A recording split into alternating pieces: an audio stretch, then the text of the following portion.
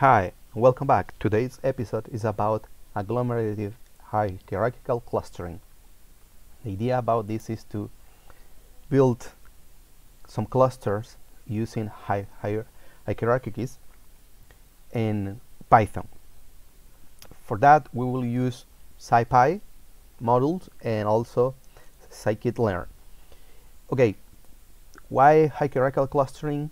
Okay, because as we will see, we're going to use something called linkage and then dendrograms to build to find the relations between all the elements in our data.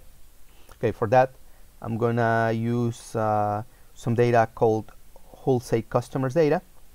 As we can see here, we have 1, 2, 3, 4, 5, 6, 7, 8 columns about information, wholesales, the numbers of elements. For example, our first customer bought fresh milk, groceries, frozen, detergent, paper, delicatessen, coming from region 3 and channel 2.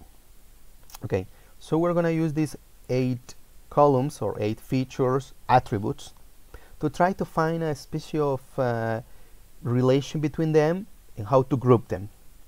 Maybe we will see, or we're going to try to find what those groups and why to use clustering, right? Is for using this information for future classification. Once we have done clustering, we can proceed for classification, and the results of our clustering is going to be our training for classifying.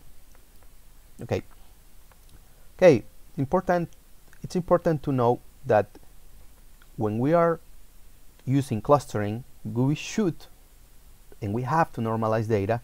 So why is that? Because all the variables are the same, they have different magnitudes. So we will try to reduce these magnitudes to, for example, for the intervals from 0 to 1, and to avoid the bias when we are calculating distance between different observations. And avoiding these biases, or the idea behind this, is not to bias towards the variables with higher magnitudes.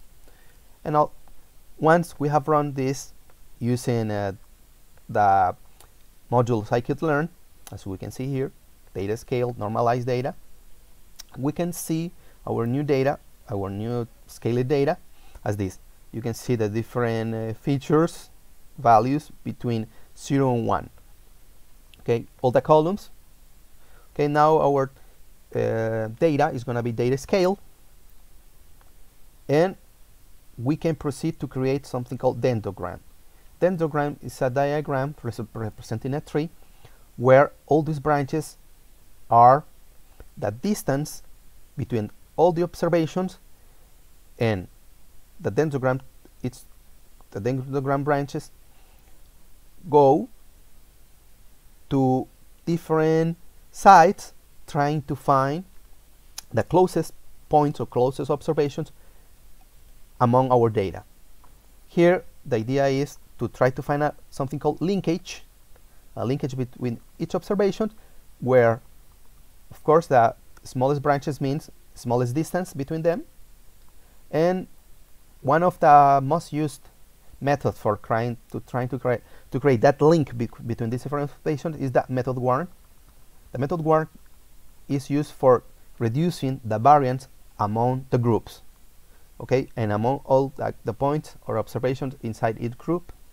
Okay, once we have found the links between each observation, we can create the dendrogram using for that the scipy module using cluster hierarchy. Okay, and you can see here that the different distance is going to give us different branches and different groups. For example, here, if I cut my dendrogram into parts, is about the distance 10 here and here. Or also I can come and say, okay, no, the distance that I'm going to use, or I'm going to cut my tree, my dendrogram, is going to be around 3.5. For example, 1, 2, 3, and 4 different groups.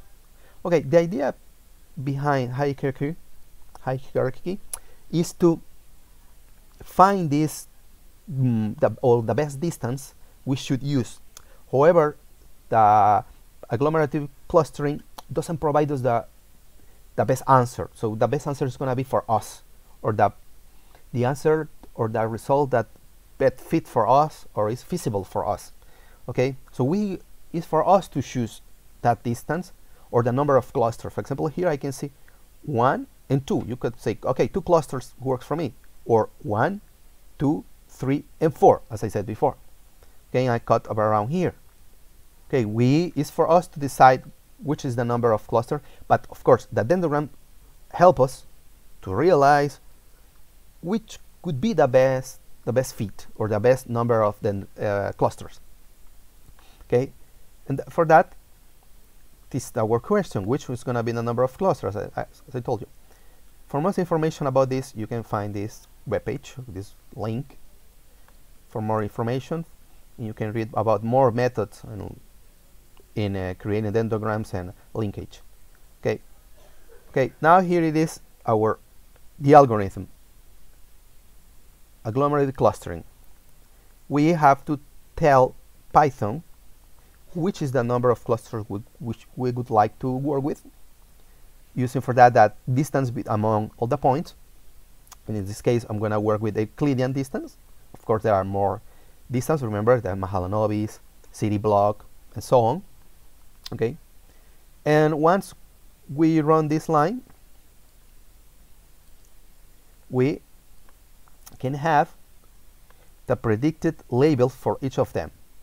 Okay. Here we can see there are 2 clusters, 1 and 0, 1 and 0.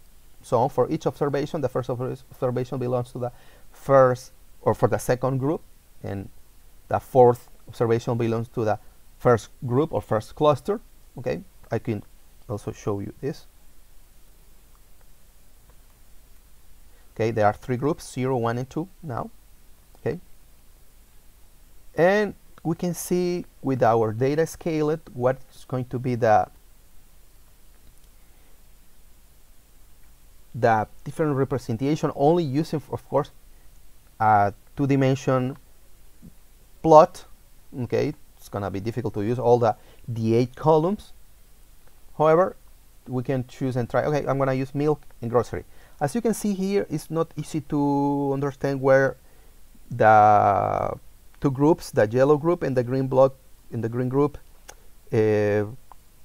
are the difference, of course, because as I said, it's 2D, so it's more complicated. Maybe if we add 1 or 2 more dimensions, this can be a different group. Okay, but the third group we can see is very differentiated from the other 2 groups, even if we are working in the plane.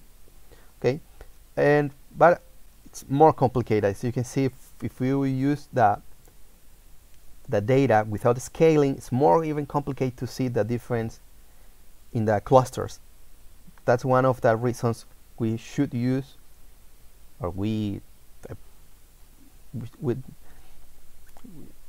have to use the scale data. You see the distance between all the points here and the real data without scaling.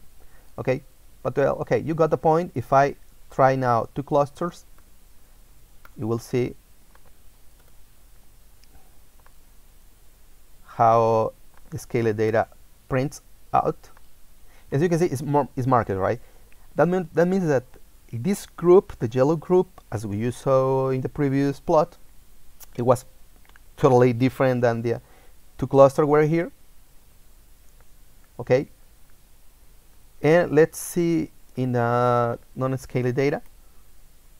Okay, a little bit more complicated to see, but I repeat, because it's not scaled data in 2 dimensions. Okay, okay, what's the point? Okay, with the agglomerated clustering is about to find some distance and to see where my tree, my dendrogram, could create a structure behind this observation's distance, and what could be my best cluster, my best number of clusters. Okay, there is a hierarchy create based in the distance on in the observations. That is agglomerated clustering using hierarchy for our purpose. Okay, And we will continue with example 2 in the next video.